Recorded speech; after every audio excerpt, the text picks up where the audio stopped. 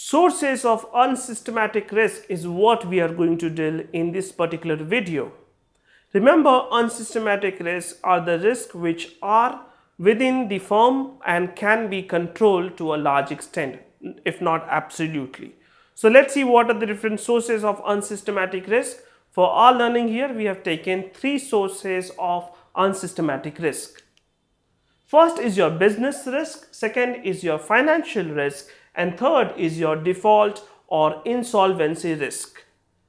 What is business risk? Let's understand that. Business risk relates to the variability of sales, income, profits, etc., which in turn depend on the market conditions for the product mix, input supplies, strength of competitors, etc. So basically how your business can be impacted, the way you run your business.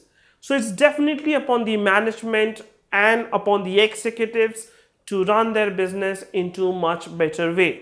There are several case studies where we have seen how business risk can be a very dangerous situation for any company. For example, Nokia is a famous example of business risk. Hence, is it not controllable? Yes, it can be controllable to a certain extent by taking right decisions at right time. What is your financial risk? Financial risk is the risk that arises from the financing decisions that you have taken in your business.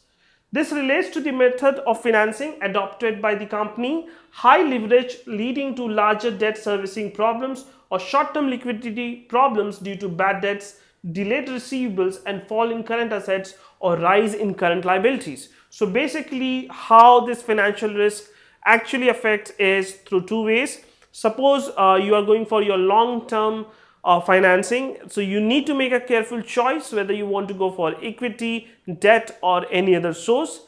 And you should also work on your working capital cycle. The working capital should be in your control so that your financial risk doesn't arise. With careful calculations and with the right decisions in the business, you can also avoid financial risk.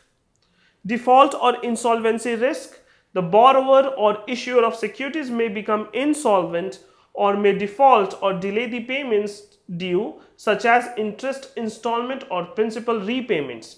The borrower's credit rating might have fallen suddenly and he became default prone, and in its extreme form it may lead to insolvency or bankruptcy. So basically insolvency risk is an outcome of business risk and financial risk. So all the 3 can, by taking the right decisions in the business, are very much controllable and are within the hands of the business managers, top executives to take the right decisions, and this risk are to a larger extent very much controllable.